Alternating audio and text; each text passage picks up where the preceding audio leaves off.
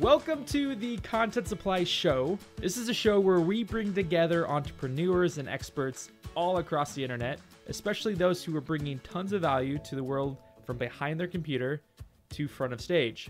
We break down their creative ideas, strategies, and stories that guided them along the journey of entrepreneurship so that we can all learn and be inspired together. On the podcast today, we have Emily Volz. She is a financial advisor, a bookkeeper, an all-around business administrative superstar that helps social entrepreneurs track their finances efficiently. That way, we as entrepreneurs can make better decisions in business, manage our money in a way that actually helps our vision and our purpose.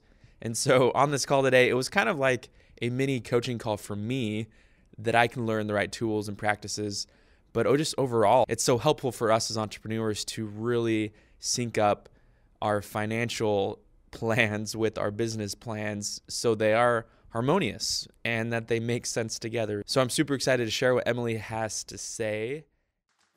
So before we get into the interview, let's chat Content Supply. Content Supply is a creative content as a service business where online brands and entrepreneurs can subscribe to a monthly supply of custom content to grow their business. So content like video, podcast, image, and blogs. This content is custom built to fit into 3 phases of your marketing experience. So 1, free content on social media, 2, paid ads, and 3, content used for paid programs, memberships, or funnels. We're all limited on time and resources to produce all the content we want and need to support our customers' journey from point A to point Z. Content Supply helps supply the filling of that gap. It's like the PB&J between your bread of your product or service and the bread of your funnel or your conversion tool. Go on over to contentsupply.com to learn more. So now let's get into the interview. How and why did you get into financial advising, bookkeeping, accounting? Why finances? It was kind of just the luck of the draw and what I got experience in partially. I worked in some office settings and for some nonprofits and small businesses and just doing sort of whatever. At like entry level, you kind of just do whatever they tell you to do. Mm-hmm. And so I got some experience with it in that way. And then I started learning about virtual assistants and this whole online world that like, if you don't know about it, you have no idea. And then once you start learning about it, it just like opens up this whole other level of business. Mm-hmm. So I started exploring that more. And I started as like an administrative assistant and bookkeeper because I had been told by people who had experience online that the bookkeeping in particular was definitely a good skill to have and to market and things like that. So, and then over the course of last year, I just really honed in on bookkeeping and I dropped the admin stuff, although it always comes into play, like even in our back and forth, that's sort of largely administrative stuff. So I think that's really like the foundation of business, the behind the scenes of a business is just like general admin. So those skills definitely have informed a lot, but yeah, just sort of, it wasn't necessarily something that I pursued, but it was something that I developed the skill of, and over the last couple of years, and have just sort of, expanded my understanding and my skills, and also my network, and who I'm serving with the particular skill set, because it can, especially with bookkeeping, it can really vary depending on mm-hmm. Your ideal client. Yeah, completely. So to learn a few more things then, was this something you always wanted to do since you were young? What was it like when you're young? Like, what is it that you wanted to do? What like did you want to chase as a career or life? I don't know that I might have had ideas when I was really young, but I don't know that I ever knew. Like I got out of high school and I had no idea. And I went to college and I took general requirements, and then I just couldn't do that anymore. And then I really got into traveling, and that definitely became a passion for, still is, but was like really shaped my life for a number of years. And so part of what the appeal of online work for me has always been is the flexibility to be able to work, to be place independent, essentially, as long as there's Wi-Fi. So that has also been part of what really roped me in at the beginning. But I don't know. I've been trying to figure out that question of like, what do I want to be for so long? And I talk to like 60-year-olds and I'm like, I'm just trying to figure it out. And they're like, yeah, me too. Well, and I think it's okay that do you really have to like figure it out, air quotes, right? Where I think just pursuing and leaning into things that you're interested in and, or things to support a lifestyle that you want. Like you just said, you want to have the location independent lifestyle to be able to travel and have that flexible time. You there? Okay, you froze for a second. To have that flexible time, and bookkeeping, accounting, supporting entrepreneurs and online businesses is that way for you to do that. And so it sounds like, as far as knowing what you want to do, it sounds like you do know what you want to do and how you want to spend your time. And, what you do with your business is a way to help support that. Yeah, definitely. It definitely supports like the lifestyle that I want. And I think there's also something that's really interesting about resources and like the personal aspects of how resources impact us, but then also like on a larger scale societally of how resources are so influential in terms of what you can and cannot do, and what gets empowered and what gets disempowered, and all of that sort of thing. And ultimately that's, what money is. It's just like this middleman to our resources, or that's how I see it. So I think there's something really interesting in that also. And so, yeah, it is like, I enjoy helping people work more productively and more efficiently with their money, because it then enables them to, to actualize what their goals are more. So that's sort of, I like to focus on like what the ultimate goals of a business are, and then how to frame bookkeeping in a way that helps to support that. Just so it's not entirely boring. So then with bookkeeping, and also I know like your Facebook page, your website talk about administrative services. What all do your services include when someone comes to you to be like, Emily, I want to hire you to make my business run more smoothly? What is it that you advise and help them on? Yeah, that reminds me, I need to change my Facebook page. Or maybe that's wrong, but. Yeah, so I'm in a little bit of a transition at the moment. I am no longer taking on done for you clients. So that's what I was doing in 2017. And I have people that are really awesome, and I love them, and I'm going to keep them, of course. But I'm really going to be focusing more on training in 2018. And so really like teaching business owners or team members that want to learn how to manage the business's bookkeeping, teaching them how to do it, how to get, cleaned up, or how to implement a more efficient system. And I'm also going through the Profit First certification. And so I'm later in the year, I'm going to rope that in also to the training. So I'm looking at doing, my services are really shifting more towards working with people who maybe aren't at the level of needing or wanting to hire a bookkeeper, but know that they need some help in that department to get it to a better place.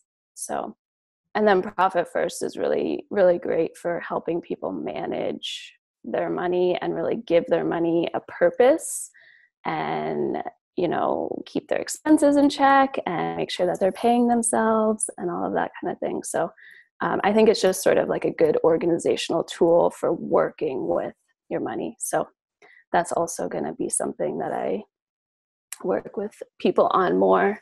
Yeah. Okay, great. So with that training, would you package it up as like an online program or course? Or is it something that people sign up for a program to get more personalized coaching with you directly? What does that look like? Yeah, I have both. I have a course actually through Create Your Laptop Life, the academy. So I have that course. So that's sort of like entry level. And then if people want more one-on-one support, then I'm actually beta testing a program for a 3-call training program that the course is included with that as, you know, sort of supplemental material. And then we have 3 calls over the course of like 5 or 6 weeks. And so we talk about stuff, and then the client goes and works on stuff, and then we have another call and I answer questions and we talk about something else. And so it's really like it's a way to get some one-on-one support and to get questions answered and to figure some like good solid systems out, but then it's also, you know, an accountability tool, because it's really, really easy to put off bookkeeping. And so it's, you know, when you have someone when you're meeting with someone every 2 weeks, then you have a little bit more incentive to get it done and to get it to the place that you want it to, because bookkeeping doesn't have to be like this hugely time consuming thing if you set it up correctly. And so the goal is to like either get stuff cleaned up or to get your system to be just like really efficient, and to get a solid workflow in place. So, and then the course is, just sort of supplemental. It has a lot of like video tutorials in it. So more of like the how to do something is in the course. And then the calls are more for when the inevitable questions arise. There's always unique circumstances in bookkeeping. Completely agree. Well, and there's a whole tech side now, you know, that didn't exist 10 years ago, really. Yeah. Right? With all the new solutions, because where you and I first got connected was, you know, through Julie. You know, Julie's one of my clients, and payment processing needed to happen. And we wanted to avoid the fees that do exist with, you know, services or you know, products like PayPal or Stripe or Quick. You know, there's so many FreshBooks. There's so many services out there, and so we're trying to find the most efficient way to remove fees, but also to have invoices paid. And so, is that also something you advise on? Is improving those workflows or those processes for business owners?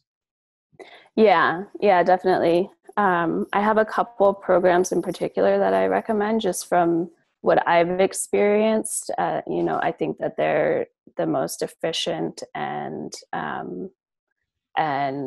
for like particular things that you're trying to accomplish, they can be really helpful. So yeah, definitely setting up a system that is that doesn't make you pull your hair out, and that kind of works itself, because there are, at this point, bookkeeping is almost irrelevant. Like bookkeepers are almost, you're right, it's a totally different game than it was 10 years ago. The whole data entry thing is just, it's not really what I do. I like make sure that the computer is doing it correctly. Is like, that's more my work. And so there's definitely a lot of ways to automate bookkeeping and to have it do itself. And then you just sort of go in and make sure. And then you also go in and you can look at your financial data, and then you can make better business decisions because you actually have a clear understanding of your money and your finances. So, yeah, you know, my goal is to set up those systems so that they work for them, like work on their own as much as possible. And so that people also understand how they're set up. Because if I just set something up and then they have no idea how it works, you know? Oh, that would be crazy if they had no idea how it worked. Well, you know, and then they would hire you again, right? Yeah. Yeah. So are you someone who, do you customize and provide like platform assistance to really any platform that works for the specific business? Or are you more of like a one or two product kind of advisors? How do you approach that with businesses? In terms of accounting software, I really just work in QuickBooks Online and Xero. And I definitely have my reasons for it. It's, to me, they're gonna work the easiest. And it's like, if you're really trying to set up an efficient system, then you should work with the best tools to help you do that. You know, something like FreshBooks, it's like a project management tool that has some bookkeeping aspects in it, but there's no reconciliation feature. Like, it doesn't bring in the remaining transactions in your bank account. It doesn't actually give you a full picture of your finances. And there's also no way to check any of that because there's no reconciliation, and unless you like go through and manually look at everything. So so things like FreshBooks, it's just like, if you want to use it, it can be really helpful, but it isn't like a full service accounting program. I know there's other accounting programs like Billy and Wave apps and things like that. I think Wave is like a decent free option. And it'll get you like to a certain place, and then like eventually you're probably going to need to move up into something else. But I don't work in QuickBooks I don't work in Wave apps because it's not really where my clients work, and then it's also there's just some limitations to it that I find frustrating. So I love QuickBooks because I think it has a lot of different price point, like entry points with their pricing. And so you can get on their Simple Start plan for $10 a month. They have different specials during different times of the year, but and it's really like, it's going to do everything that you need it to do in terms of accounting, and not necessarily at the Simple Start level, but as you grow and as you need more features, then you just upgrade, and it's a really seamless process. And so your foundation is really solid if you start in QuickBooks. I also like it because I find that it connects with the most number of banks, and connecting your banks on bank feeds saves you so much time and so much hassle. That alone is worth finding an accounting program that will connect with your bank. So those are sort of my two main things about QuickBooks that I really like about it, and that I talk about when comparing it to other things. I also really love Xero. It's really good for international use, but it's more expensive than QuickBooks. I think the entry is like $30 a month. Or there's a cheaper one, but it has a limit on the number of transactions. So, you know. Yeah. So then Xero and QuickBooks kind of offer the same solution, so to speak. It's just, those are your kind of top two preferences, it sounds like. Okay. Yeah, I would say they're pretty similar. QuickBooks is hard to beat because it's just the industry standard. Mm-hmm. It's been around for so long. But I think Xero and QuickBooks Online are pretty comparable. QuickBooks Desktop and the online version are different also, just to put that out there. This is great. I feel like as a business owner, freelancer, entrepreneur, what have you, I think there can be a lot of confusion with what solution to chase and to run after. And I think like from FreshBooks to Zero to QuickBooks, there are different brands we follow who are sponsored or have affiliate, links and sell these different services. And so it kind of gives that validation and, that credibility, which obviously they all work depending on what you need out of it. But I think having this direction from someone who's actually doing it on behalf of successful businesses gives validation to what you teach, what you advise on, but also just kind of helps those who aren't as educated on best accounting and bookkeeping practices. Because, and I find it interesting too, because you mentioned it earlier where because of all the technology that exists to help automate or improve all of these processes and how it was very different 10 plus years ago. And, it is very interesting. I mean, I took an accounting class, it's been a while ago, but they start you out learning the older way. It totally makes sense because obviously you need to learn the how of doing things versus just like the simple operation of letting the computer and machine do it for you. So I think there's a lot of value in your services for sure. Getting people and entrepreneurs to save money and to have the best practices in place to use money. So to kind of package all this up, and I know you've already kind of hit on it, but how do you define success for yourself and your business? I think for me, I have more of a multiple bottom line model in terms of, for me, it's not just about the profit. Part of it definitely is about providing for myself and making a living, absolutely. But there's definitely other components that are important to me and that I want to explore more in this year. Just sort of looking at environmental and social justice tie-ins to, finances and to funding and investment and things like that. So I think that for me and my success, it looks like,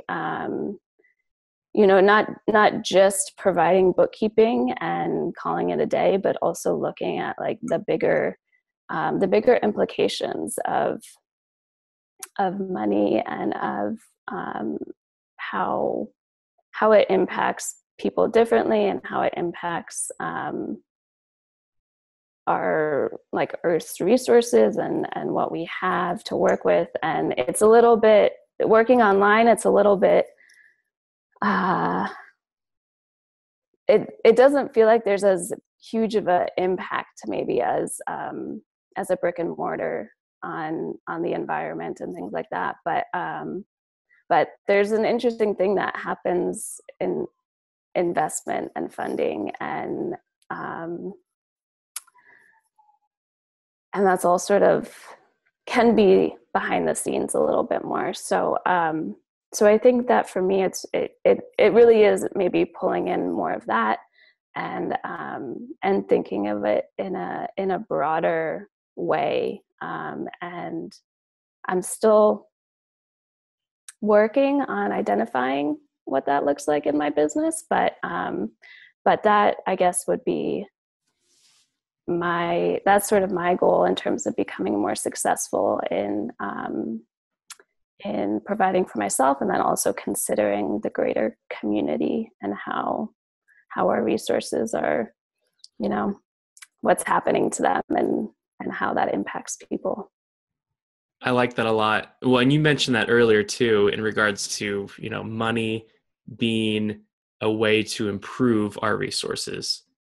And I also, and you do mention the environment, and I also look at time as a resource too, where, whether it's on a personal level, a community level, society level, world level, where using money and that resource to improve our resources of time, I think is something that's important for me as well, where it provides more time, whether with family or friends, or to do those service oriented things for helping our planet, helping the community, and providing an opportunity as well. So I think your intentions are super noble.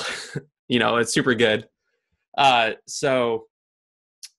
here's another question too, in relation to this being the Content Supply podcast and related to content. How do you see content, be that video, blogs, podcasts, or visuals, play a role in your business? They should probably play a bigger role.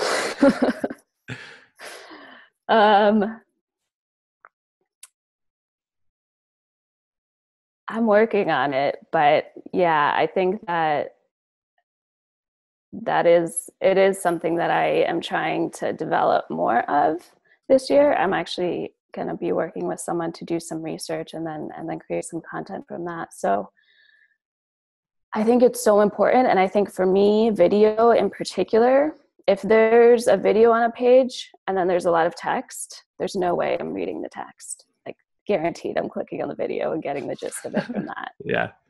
So I think it's so important. And